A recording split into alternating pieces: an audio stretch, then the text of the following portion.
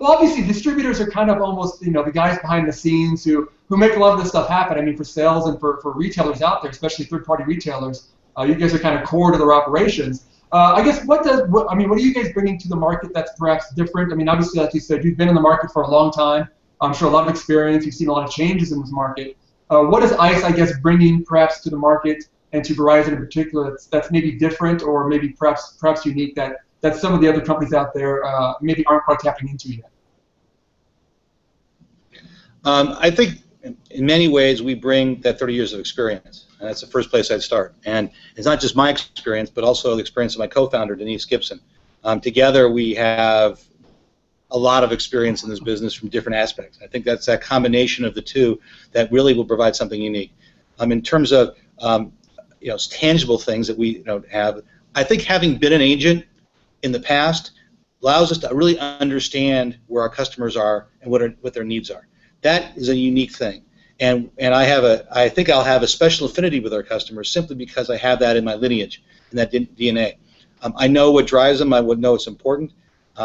I really believe, from my experience, that certainly you got to have the product on the shelves and you got to have offer credit lines, but you need to have somebody you have a relationship with and you trust. And I know it sounds old-fashioned and I know it sounds sort of arcane, but at the end of the day, that's what I was driven by, and I think that's what we're going to drive ICE by. I think it's really tapping into understanding that background and also providing real history and credibility. The next thing that we have that's unique is, on top of the 30 years that nobody else has, is 2 distribution centers. We've been, every other distributor in the country, including Verizon, on the Verizon side, has facilities east of Mississippi and a single distribution center. We'll be the only one with 2 distribution centers, one in Los Angeles and one in Vernon Hills near Chicago. And that allows us to provide even better support to customers and retailers across the country.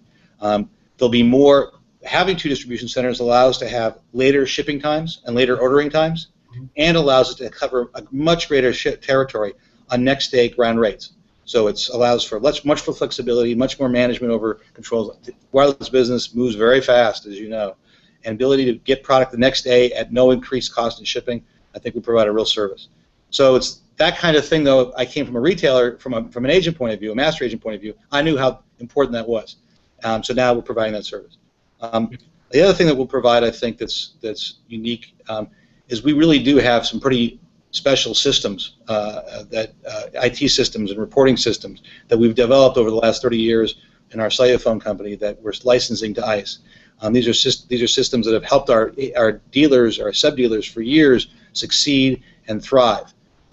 Things that are really focused on how to make the business better, how to get more out of the business.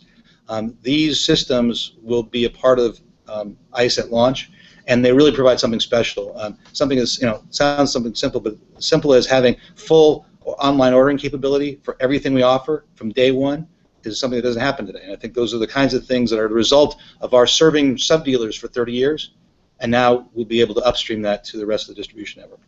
Yeah, well, it does seem like you're right. I mean, the distribution channel seems like a pretty important part of having 2 different locations there, because it does seem like nowadays, I mean, consumers are looking for and shopping in different ways now. I mean, a lot of online shopping now, and it seems like for retailers out there to really remain competitive, being able to get devices pretty quick, it seems like that's become more important nowadays than perhaps 5-10 years ago, where there wasn't these vast number of online retailers that were able to ship things out next day or whatever it is. It seems like that's a pretty important aspect nowadays. I believe it is. It would have been for me as a customer, so I'm trying to provide what the customer needs, and I think that it's a combination of things. It's getting them quick and less expensively. So margin is always a question. So being able to provide next day ground to a much larger part of the populace, or one-day shipping to a much larger part of the whole country, is something that I think it will give us a little bit of an advantage. We still have to do a lot of other things right, but I think that's a good start. And it's all about finding ways to help make our customers succeed. Gotcha. And obviously, you mentioned earlier your co-founder there, Denise, who was with Brightstar, I believe, initially too. So, like you said, you are definitely bringing a lot of expertise to this market, from your 30 years, and also from Denise working at Brightstar too. It seems like it's a pretty power-packed co-founding group there for you guys. Well, she's a pretty pretty special person, and so for sure her background, both at Brightstar, but also before that at Motorola. I don't know if you know this. She was the SVP of Sales nationwide for Motorola when the StarTAC was launched. So it goes back a ways. So she has great depth of experience as well. Brightstar US has been a tremendous distributor for the Verizon over the years. No longer now, but for over the years, and she was a big part of that, obviously. And the other thing that she has, and I think we have together, and this is how we got together really, is we've been working at the Consumer Electronics Association, the CEA, for many years together. She and I were in the wireless division. I was a chair, and she was the chair the year after. I chaired the division executive board. She was the chair a year after, and then the year after that, for 3 or 4 years, we were on the executive board, the big board of the CEA together. As you know, the CEA is who runs the CES. Yep. And in those roles, we did a lot, I think, together, along with a lot of our people, but in our leadership roles, we did a lot together to really impact the wireless industry on a nonprofit, global kind of macro basis. This opportunity that came up gives us an opportunity to have another kind of impact through ICE Mobility together, and we know we work well together. We know we deliver great things together, and it's going to be a great partnership. Yeah, and obviously, I mean, anybody who's been to the CES show over the past couple of years knows the growing influence there that wireless has had at that event. It's become almost, probably perhaps the de facto large domestic wireless show for the most part. So yeah, it's obviously a lot of work there for you guys, and it's a big organization to work with. Well, I mean, again, I know we talked, I think last year, kind of about what was happening in the space, and you kind of updated us a bit. Obviously smartphones have become a big part of the distribution channel for you guys, and consumers are, can't seem to get enough of smartphones. At one point there was, I think we talked a bit about the device financing models that had come out last year and how that perhaps had impacted the market as well. I guess, over the past 6 months or so, 8 months or so, I mean, have you seen any big changes in the market when it comes to, what your distributor partners are looking for, what the retailers are looking for, or is it still kind of just the same kind of, smartphone-driven type of sales channels out there? Well, for sure there is. Smartphones are dominant right now, and as new phones come out, that's new device launches are a huge part of distribution. But what really, I think, from the last time we talked, when installment plans were just beginning to launch, to where we are now, has been a real shift.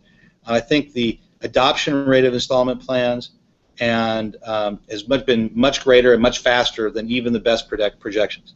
Yeah. This is across all carriers, and in my experience, for sure at Verizon, it's been really amazing. And I think it is when you ask for what would have changed in the last 7 months, that's probably the biggest change, is the impact of the installment plans, and on multiple levels, in different ways that were anticipated and maybe in depth that wasn't anticipated. Certainly, it creates opportunity for new handset sales, and more reasons for new handsets. But by taking what would be otherwise a $200 upgrade to zero out the door, it also creates all sorts of other margin opportunities to do add-ons. Things like certainly the traditional accessories that go along with it, but also provides the opportunity to add on a tablet. And that's another category that's really grown dramatically in the last few months. And I think because of the installment plans, because all of a sudden you're not paying $200 for out of pocket for your new upgrade to your new Samsung Galaxy S5, but you are at the same time able to get your tablet along with it, along with an accessory, because you're using those $200 for something else. So what the installment plans have done is really provided not only a revenue opportunity, but a margin opportunity that really is changing the business and is changing the opportunities to those sales forces, those retailers that can access those opportunities. As a distributor, I think one of our roles going forward is how do we help and support our retailers and our customers to access those opportunities. But I'll tell you, personally, I'm as excited as ever about wireless retail, for me and my customers that we're going to have, because I think what's happened is we have these amazing devices that have become literally the portals to your world that are as crucial to you. You can't think about walking out your door without your keys or your cell phone, or you go back and you got to have your keys, but you go back and get your cell phone, because this is your portal to your whole life. It's becoming more so because of just the evolution of the devices, and getting a new one that quickly is important. The other thing I think that's been the big interesting part of the business has been the ongoing reputed success, or the success of the reported success of Best Buy and its turnaround. Yeah. And I think that's a real lesson there for everybody. And I think it's a lesson. What's driven it in many ways has been the success of the Samsung Experience stores within Best Buy. And I think that that time people spend with their customers, it's something you can't get online. It's something you spend time with customers, giving what they want, having them learn how to use this portal in a more thorough way, and then find ways to add the tablet along with the installment plan. I think those are great lessons that even in the last 6 months have really come to bear, and really, I think, make this as good a time for wireless retailers as ever if they can find a way to access those opportunities. Yeah, that's a great point. It does seem like the retail environment has definitely evolved and changed probably more over the past 9 to 12 months than it probably did in the previous 15 years. I mean, obviously, the smartphone revolution was a big revolution, but you're right, the way the sales channels now is different. Like you said, where it's now customers are coming in paying full price for the device as opposed to getting subsidized device. Smartphones or the tablets are coming out now. Companies like Samsung, like you said, are being very aggressive in kind of marketing their devices too. So it does seem like that retail environment is a different market now than it was 12 months ago. And I'm sure those retailers, a lot of these retailers have been around for a long time as well, and I'm sure for them, there's just some big changes going on that they haven't never experienced before. So, having someone, I'm sure, to kind of walk them through it, I'm sure is a pretty helpful part for them as they kind of, deal with this evolution in the retail channel. Well, I think that's where we can bring our 30 years of Denise and my and our organization's 30 years experience to really focus on those things that matter, and not just delivering a device. If we were just delivering a device, anybody could do it. That's the foundation of it, but it's also much more than that. And that's why we sort of one of our taglines is committed to our partner's success, to each partner's success. I think back to what distinguishes us. I think each customer and each partner is going to have its own separate needs, and I think one of the things that we'll do uniquely is be able to identify those needs and seek out those needs by customer. That's why our tagline is wireless distribution your way.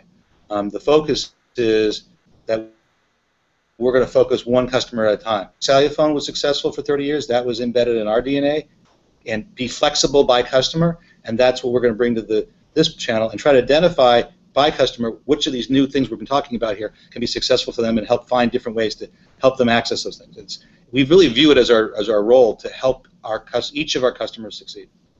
Gotcha. And obviously, in my final question too, it does seem like that working with Verizon, they're kind of known perhaps as a bit of a not a conservative company, but they like to have things a certain way perhaps, and they've got certain standards, and I'm sure trying to meet those standards perhaps is not a challenge, but obviously there's probably some different models there that have to be put in place to make sure that Verizon remains happy. But obviously, you guys, working with them, have been able to match that. I'm guessing that, I guess working with Verizon is perhaps a little bit of a different challenge for you guys.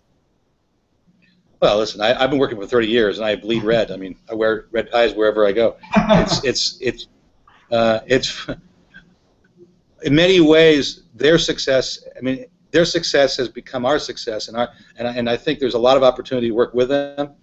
There's a lot of opportunity in the business to help the distribution channel with them, and frankly, I wouldn't. 30 years later, I'm loving it, and they've given us this new opportunity to be a distributor of theirs, one of only 3 in the country, and we'll find new ways to partner with them. When we talk about partners, it's OEMs, it's Verizon, it's customers, and we really think that, I guess it's business is a challenge. To me, I don't look at it that way. It's a huge opportunity, and I'm very, very excited to have it, and for myself and for our entire team, which is really into this whole program, and can't wait to have the opportunity to have the impact on the whole distribution chain as we have with our master agent business over the last 30 years.